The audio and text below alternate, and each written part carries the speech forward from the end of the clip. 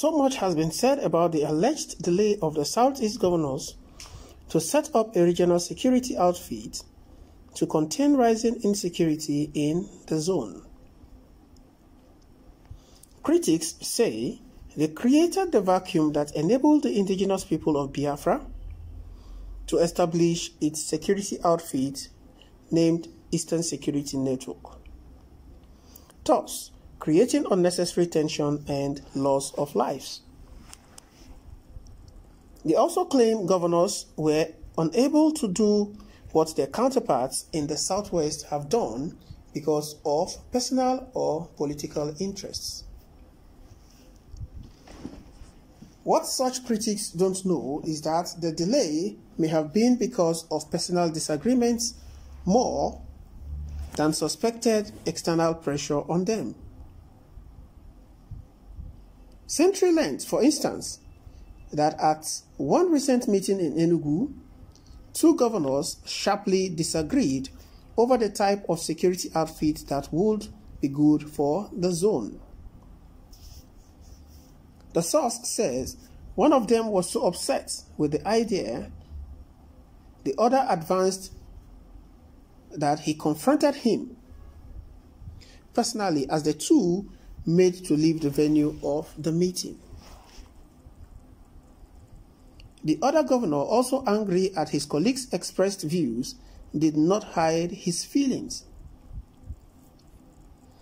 As sources put it, it was a bitter encounter.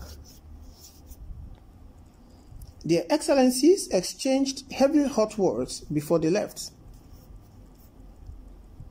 He said, "I cannot tell you exactly what they said to each other, but it amounted to shouting at one another. It was all about their different views on the type of regional security outfit that would serve the Southeast region. While one wanted something novel, the other said what he had in his state was working and should be adopted by all in the region. But now that General Obi Umahi retired, the leader of the Southeast Security Committee has said all is set to flag off the much-awaited regional security outfit. It remains to be seen if the governors have fully resolved their differences." Alright guys, what are your thoughts concerning this particular news story? As it were, bitter encounter ensued between two Eastern governors who shouted at each other, all in the bid to impose themselves or impose their idea or impose their own position on the people. Well, it is what it is.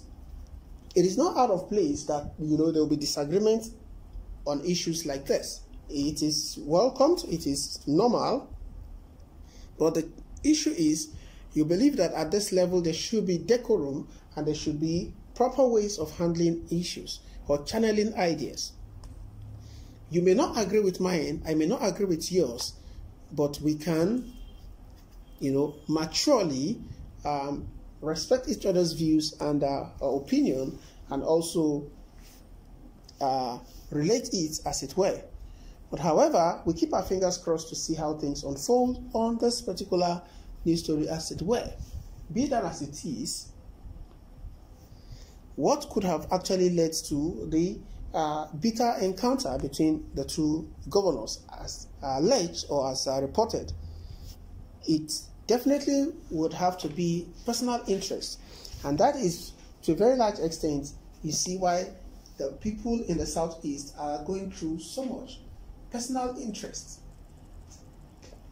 Personal interest. They find it difficult to allow other ideas or other people to have a say or have a go, and it is really, really disappointing.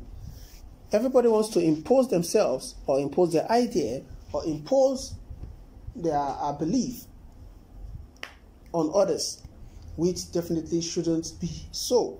But however, it is what it is. We keep our fingers crossed to see how things unfold.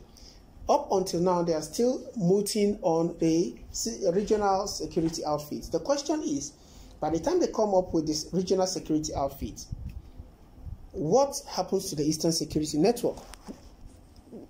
That is another question. What happens to the Eastern Security Network?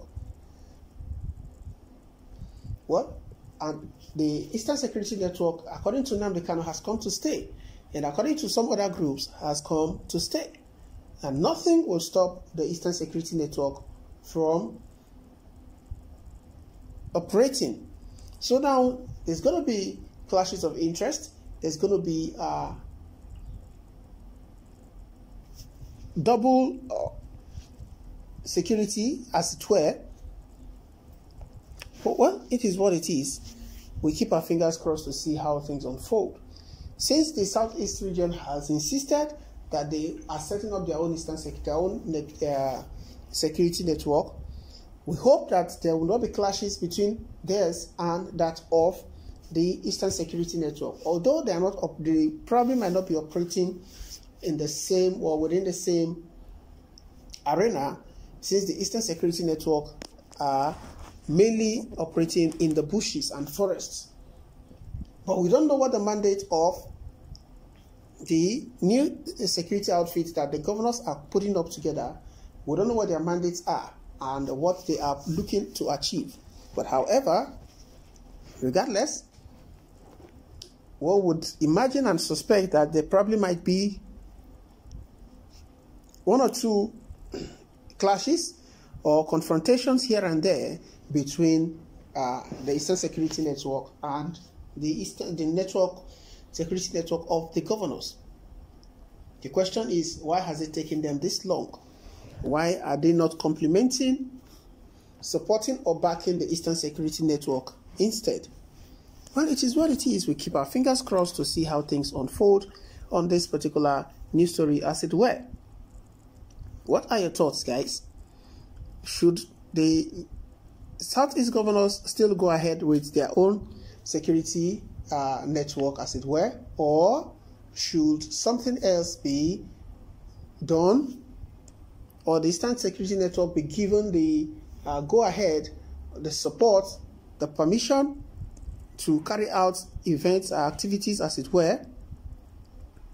Well, be that as it is, drop by at the comment section. Let us know what your thoughts are on this particular news story. Don't forget to subscribe to this channel. Kindly hit the bell icon so you can get notification whenever we post news stories. Endeavor to share these news stories with your friends, family, relations, and loved ones so they can get to know what is happening around the world and be informed. Thank you so much, guys. I appreciate your support, and I'll see you on the other news.